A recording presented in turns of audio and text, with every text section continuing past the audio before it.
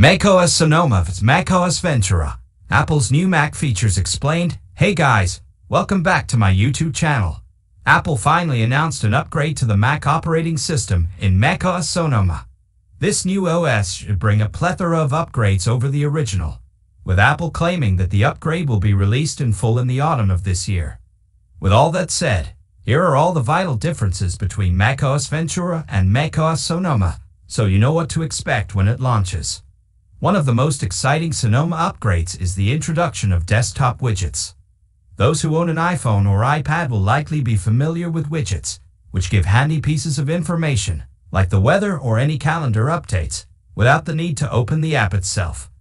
Users will be able to place widgets on their desktop from the new widget gallery, which seems to include apps like weather, clock, notes, photos, and reminders. They will fade into the background once you open up an app or window, so you're not distracted by information in the background.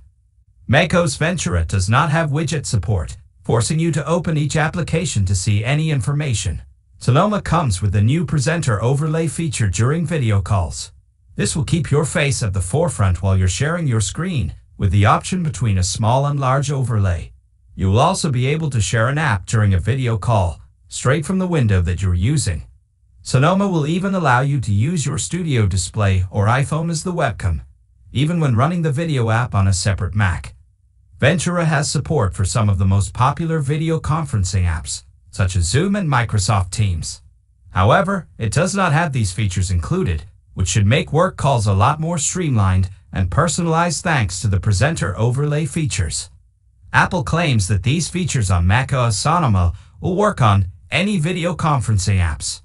Apple has never been known for offering gaming machines, despite its MacBook and Mac lines coming with a massive amount of graphical power. Ventura did make some tweaks to its gaming center, but it was still a large weak point thanks to the limitations of macOS. One of the biggest expectations for an upgraded operating system is the introduction of new screensavers.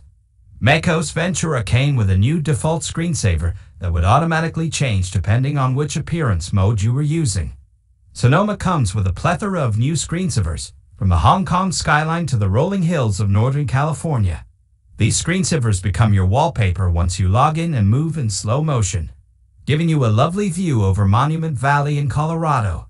Apple also chose to move the login experience to the bottom of the screen, giving you an even better look at these new screensavers. Hope you guys enjoyed our video. Thanks and have a wonderful day.